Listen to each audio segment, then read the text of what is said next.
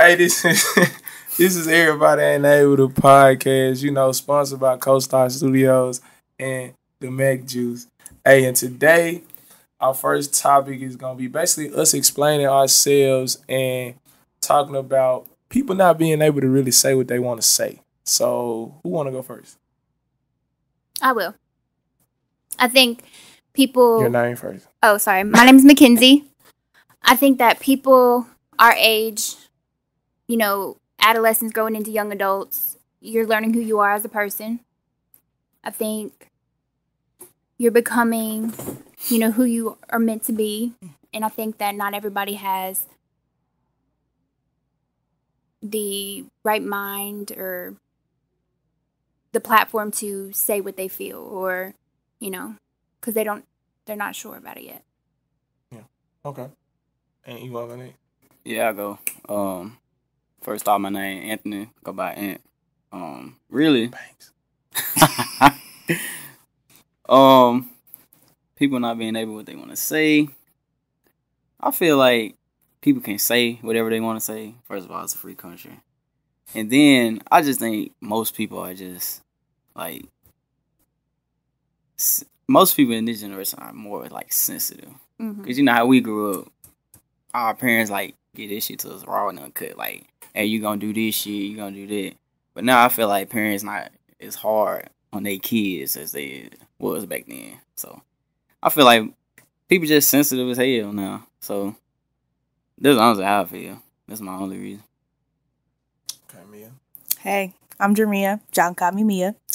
Honestly, I think basically what everybody ain't able, folks really just be scared to say what they got to say, to be honest, in my book. Like, I feel like, damn, if you can't express your opinion, then the fuck is you doing? Like, I mean, if you feel like you can't say what you got to say, especially around people that you actually cool with or, somebody that you just met, like you want to be friends with them, you got to be yourself.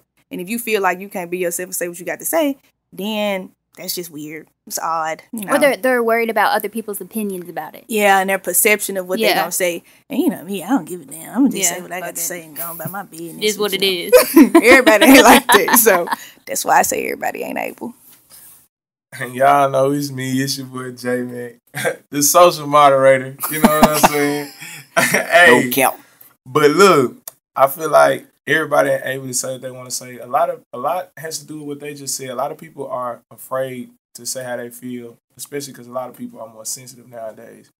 But I feel like if we was more honest and upfront and said what we felt and talk about, certain things that other people are afraid to speak on, it would be a better understanding and people wouldn't have to always be walking on eggshells when they want to say something. Because like me, I always been the type of person who say whatever right. I felt like I needed to say. So it'd be hard for me to deal with people that can't say what they want to say.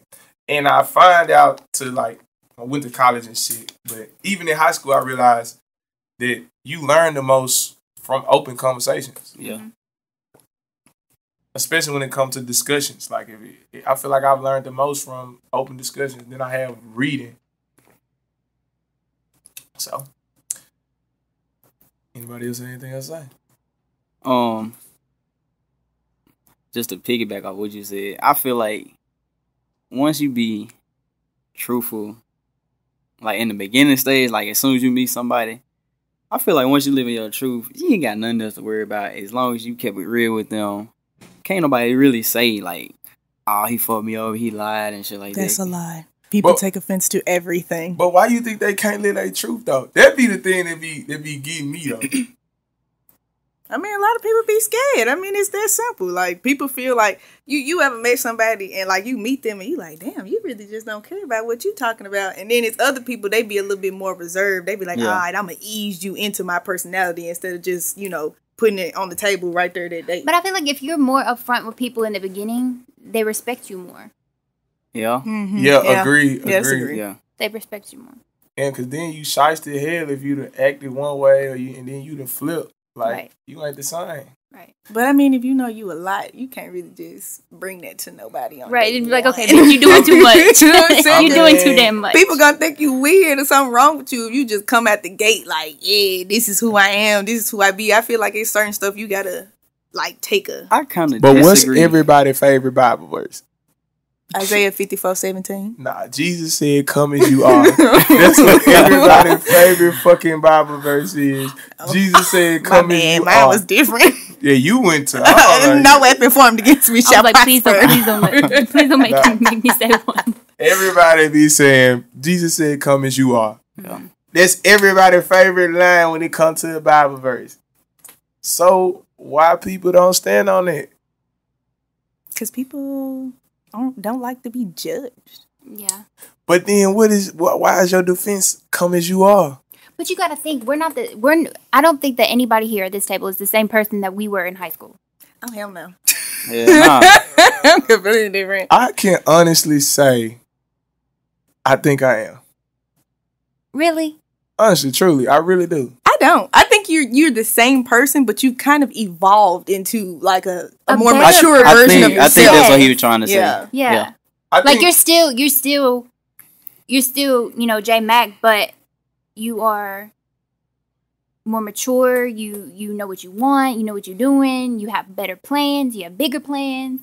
And in high school, you didn't do that. You know what I'm saying? but I always was like that. I just never had the platform or the space to do it. Yeah. I guess. That boy ain't J Mac no more. That boy Macklin. That boy I was Jeremiah. I ain't gonna lie. Anytime I see y'all, like, that shit make my day, because don't nobody fucking call me Jeremiah but my mama and people I grew up with. Oh, really? Or a girl that I'm talking to. And that shit don't even fucking count. Actually, it does. We No. like to call governments. So. Yes. And I appreciate it, because I get tired of hearing J-Mac, man. Like, that shit cool, but that shit almost like And a separate. Banks. Oh, yeah, man. I kind of feel the way when folks be calling me that. I was like, man. That's your new name. What, Banks? They Nah. call me Banks now? Nah, it's just like the people we was around. Like when we was playing ball, like folks that we used to play ball with, they still be calling me that. It be bringing back so many memories. I be like, man. Banks. I never get that they call Winston Curry and see this shit. Must be nice. Me and Kenzie have a regular nickname. Yeah. We regular as hell over here. Like what? Nah. Where did Banks even come from? So basically, we played ball in school, and my coach, which is Cole Winston, shout out to Cole Winston. Shout out Cole Winston. So we were just playing ball one day. He was like, Banks. And everybody looking like, who is Banks? Ant Banks. And I'm like, I kept asking him for like months. I'm like, Coach, who is Ant Banks? He said, I'm going to tell you. He waited so long to tell me. And I had got hurt one day and just sat in the gym. And he was like, all right, I'm going to tell you who Ant Banks is. He's an actor. And you look just like him. So I went and looked him up on Google. I'm like, Coach, I don't look nothing like this dude. Never. He's like, man, look. He was like, man, look, your name Ant, so I just decided to call you Banks. And I'm like, man, look. He told me a whole different story. You know how Cole Winston is, He though. told me it was an R&B singer from an R&B group. I can't remember what the R&B group is. What group? I don't think that group exists. I can't even remember. It was Ant Banks was one of the backup dancers in Yeah. the movie. Yeah. In the joint. Oh God, his name, and that's why he would call you Ant Banks. He said you was smooth and shit. You reminded him of an R&B singer. Now that was the story I got. Clearly, I'm gonna have to get on Google after we get Yeah. done, because I'm is Ant intrigued to know who that is. Hey, when y'all get on Google, just don't go to text me and shit. Be like, oh, you do it like this. I'm like, nah, bro, y'all wildin'. Now, Let's take everybody it. I mean, finna everybody Take a got contact to look picture. like somewhere. man, they be saying on TikTok I look like Brett Fayez. Who is that? Wow. You do got the beard. He see money beard. all around me. Okay. Oh, That song, okay, that guy. okay. No, you And don't. some other dude, somebody designed. I can't think of his name. But yeah, they be saying I look like dude. I don't see it. Shit. But then again, I'm not looking at like a side by side, so maybe if I... It's the beard. I'm telling you, it's the beard. It's the beard. That's all it is. That's it, bro. It's just similarities. It's not like, damn, they could be your twin. Well, it is somebody out here that look like you. You know, doppelgangers So, exist. shit. They do. Diamond. Who is y'all celebrity twin that everybody tell y'all look like? Right. I got I don't yours. have You one. said Brent. I don't look like nobody. Yeah, me But who either. do people tell you look like? Somebody told me I look like Dirk Baby Mama India, and I said, bitch, you're a liar. I said, no, I don't. I ain't gonna lie. No, I don't. They are a liar. A liar. A compulsive liar. And I was just like, damn, you just sat there like, and it was a nigga too. So I'm like, was you trying to talk to me? And that was your way of making me feel better or something? That was a compliment. That was his way of complimenting you. Yeah. I'm assuming. I don't know. I took it as like, I mean, she cute, but like, I don't look like her. It made me like, damn, where's the similarities? I agree. That is wild. Hell no. I don't have a celebrity look-alike. I don't either. So nobody ever told you like, hey, you look like so and so, so and so. Hey, Kenzie, you look like. Mm-mm. I'm not even gonna play with you. Yeah, don't. Please don't. Don't get cussed out on you. Well, I'm gonna tell y'all who everybody, bro. Everybody say this. Folks be saying I be like Coach Baker off All American. Tay Diggs.